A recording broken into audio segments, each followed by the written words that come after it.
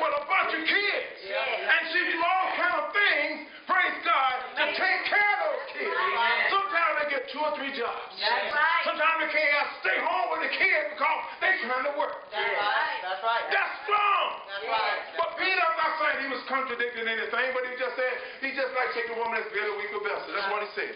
But a lot of times y'all are strong about a many things. You hear what I'm saying? Yeah. Praise God. Read, baby. Wives, submit yourselves unto your own husband. To your own husband. As it is fit in the Lord. See, it's right. It's right. It's right, y'all. It's right. Listen to your husband. See, sometimes God is giving them husbands things and telling them, baby, we can't do this because and guys, don't be quick to promise those ladies things too quick. Preach it. Y'all hear what I'm saying? A lot of times they're looking for it and you try to explain to them, they better always you said that right there. Don't be like that, ladies. If you know you can't do something, don't push it. That's right. Y'all hear what I'm saying? Do not push it. Amen. You still gonna look good. You ain't gotta go in the closet and still get some things out of there. And then you think about the devil trying to mess us up. When I come home, when my husband come home tonight, I'm gonna have my nightie on. And both he might be all upset. When he come in and see you with that nightie, whoa! And he go eat that good food you have prepared for him. Boy, he changed it. He be in good shape. Calm some things down. Then he be trying to think about, Lord, how can I try to find some money to get something for my wife? Y'all hear what I'm saying? All right, now. That thing. Husband, love your wife. Listen now. And be not bitter against them. See, don't be harsh to your wife. That's a husband. Love your wife. So it's still back to that jewel again. That's right. See, I treat my wife like she's a special jewel. Sometimes, you know what? We don't have to go to no what you call it, Red Lobster or nowhere. We can go out to Burger King. We can go out to McDonald's. You know, and we go there and sit there and eat, laugh, and have a good time. That's right. It's a compliment. You see what I'm saying? But somebody say, well, oh, he took you what? McDonald's? That's right. Yes, I did. That's my wife. That's right.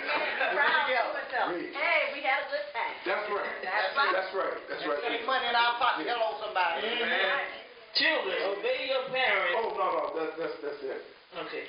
Go to the last one. That's in Colossians. Isn't it Colossians? Go to the last one.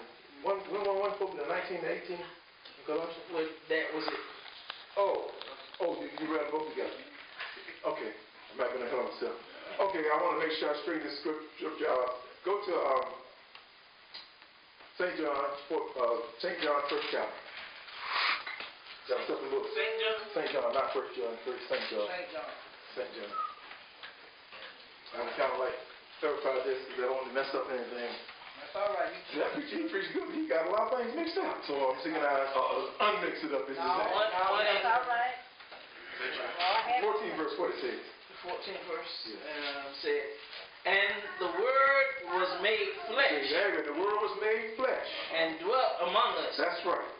And we beheld His glory. We beheld His glory. The glory as of the only begotten of the Father. Yes. Full of grace and truth. Full of grace and truth. The Word was made flesh. And you know what it says, 1 Timothy 3:16 said, without controversy, God was manifest in the flesh. That's when He was manifest in the flesh. All right. Praise God. Jesus Christ. And I think about how, when they was around having the communion, praise God, and then I was reading that it said that, I think it was James, like lay on Jesus, and the Lord was telling him somebody's supposed to, among you is supposed to betray me. Praise God. And it said Peter beckoned to James and told him he wanted him to ask Jesus who it was. And so he asked him who it was. He said, him that sought with me, you know, that's the one. And then he told Judas to go on and do what you got to do it quickly. And they thought maybe he was talking about that he was going and give something to the poor or somebody. Judas was going out and betraying. We don't need to betray one another. Amen. Praise God. I heard that, remember this brother that he was a preacher that he's supposed to have been getting this big thing together at the park. And I'm hoping that somebody was there to help him out. And the apostle said that he was going to be there. You know, when we're doing something, we need somebody to come and help us. We need help. Praise God. Hallelujah. Amen. That's right. I thank God. Yeah, it is. It's time to stop. Thank God for the word. Amen.